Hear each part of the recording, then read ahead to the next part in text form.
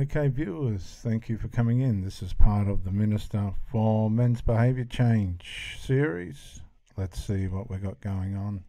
If you haven't subscribed to Pro Theologist Pro Brick Exclusive, please do so. And this video comes to us from the Law and Crime Network. I do encourage you to subscribe.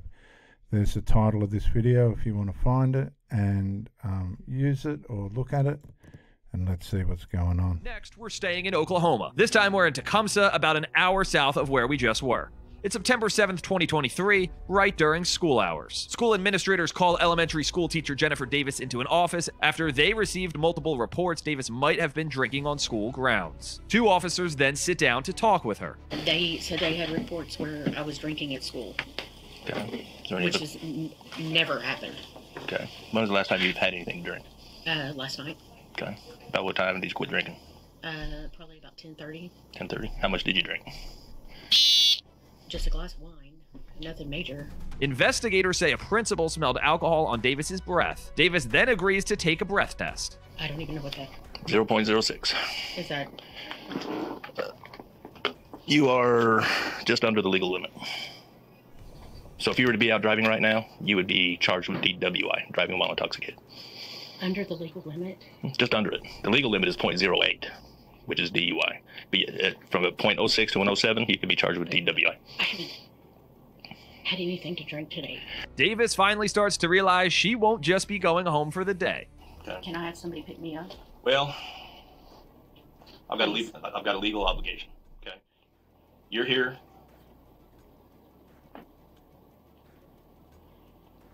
Entrusted for the care and safety and the for the I teaching of these kids. understand that, but Okay. No, today you're going to be arrested for public intoxication.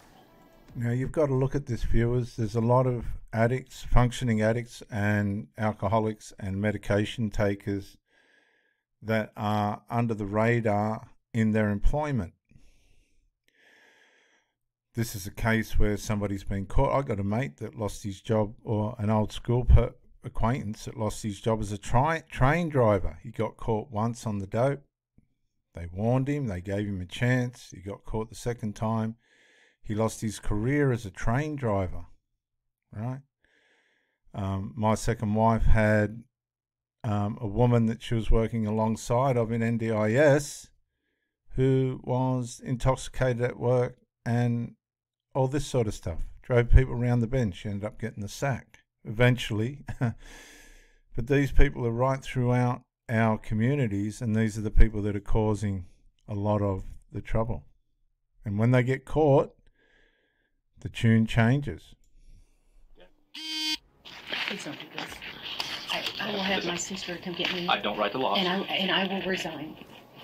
I will that's resign. that's something you're going to discuss with the administration here. Administrators do end up accepting Davis's resignation before she's put into cuffs. Most of the questions Davis has for the police officers are about who reported her. It just makes me mad for somebody to say that I've had stuff here. I've never, Yeah, and like ever, and I know it's a small town. yeah, like Major Mallinson was saying that we're not privy to that information. We just get a call and come do it. You know what I mean? Just for somebody to be like so vicious to say like. People get fed up with it. It just makes me mad that somebody here said something. Right. I think I have there's a pretty good people, idea. guys, I think there's people throughout our hospital system, government systems, NDIS and all these welfare and aged care systems that are on chemicals and substances and alcohol and dope and all the rest of it. And they've got all the excuses in the world as to why, but it's not good enough.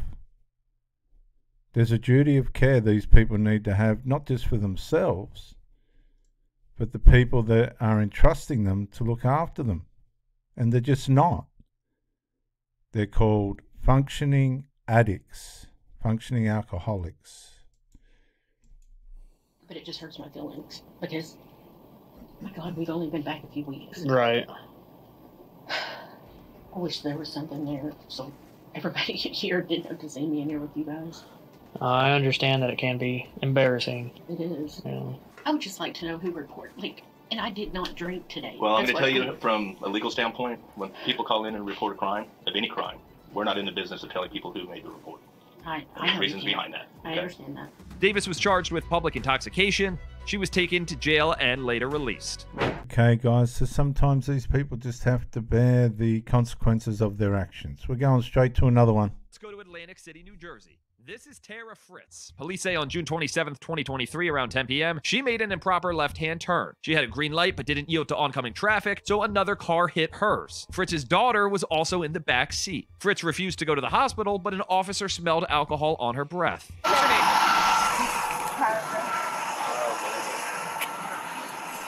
Have you had anything to drink tonight, Tara? No. You haven't? Okay, she's lying. Do me a favor. Come meet me over here on the side of the road. Right over here. Can I place your bag down? She's just almost killed herself, her daughter, Yeah, sure. and some other family or other driver. So listen, I can smell alcohol on you, so you had something to drink tonight. How much have you had to drink?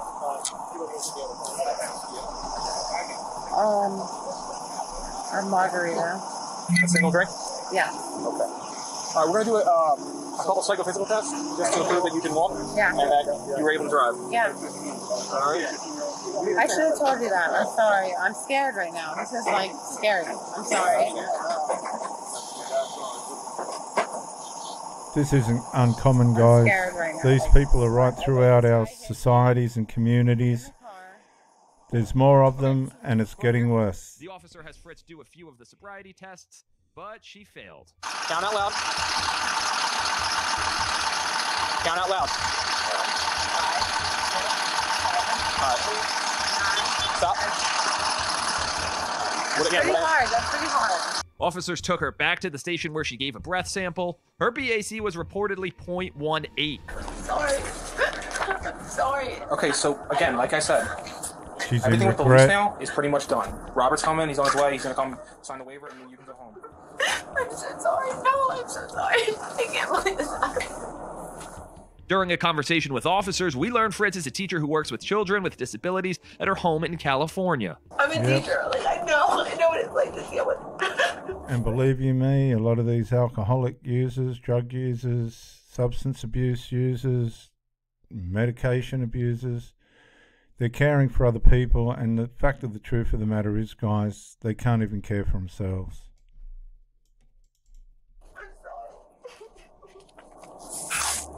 Too late. So listen. Sorry now, she's caused an accident. You're going to talk to the prosecutor, all right? When? I have to. All right, I'll tell you. Listen, you're going to get a Caused an court accident. hearing, all right? And they're going to do. They do it on Zoom now. And what I would. And back out, so I can go back to California and do it. I mean, you wouldn't have to. I mean, really. A lot of times, listen. A lot of times, what they're doing now is everything is via Zoom. And I teach kids with disability. Like, I'm not trying to justify anything, but I'm saying this is a really, like, what am I, and you say she's a really nice lady, but I can't tell her what. Okay, so this is what's happening just of late. A lot of these carers and providers for care and these types, they think the community owes them something in return. They think they pedestalize themselves, and they've got it all mixed up. They're being paid to provide a service, and that's it. Okay, no different to somebody that works at Bunnings or somebody that's gardener or lawnmower or tradie. They're no different, but they pedestalize themselves because they think they've got some kind of how could I put it, grandiose position as a carer as opposed to somebody that doesn't. But no, they've chosen that career and they get paid for it, and that's it. But they self-grandize who they are via their position. To do. Fritz keeps coming back to the fact that she was arrested in New Jersey but lives on the opposite coast. So, am I not making sense? by Tuesday, you're saying it's via Zoom, but so what is a Jersey, what am I going to have to do in California for this When you Jersey hearing? Like, what am I going to have to do? So Fritz then gets angry when she feels the officers are judging her for drinking and driving. here I am, and there's before crackheads in the street, there's people in the street doing it, and then you're like blaming me like I'm this horrible person, aren't I? I'm this horrible person. ma'am, The fact of the matter is she may not be a horrible person, but the truth is that she's been drink driving. She's caused an accident. She could have mortally wounded or killed somebody else. And she thinks she's going to get away with it. No, she's no different to any other criminal that does this type of behavior. At the end of the day, what you did was you conducted a left-hand turn. You were the turning vehicle. You had a green light. The other guy had a green light. You conducted a left-hand turn to try and get onto 30, right? Turning vehicle is responsible for that turn. They own Where that. is he? No, where is He's fine. Because at the end of the day, the turning vehicle, when you turn, you're owning that turn. You're responsible for that turn. It's the same way in California. I'm sure you know that. You're responsible for that turn. What happened is a motor vehicle collision happened, okay? And at that point, I showed up, got EMS saying you're drunk. I can see that you're drunk. You have your daughter in the back seat.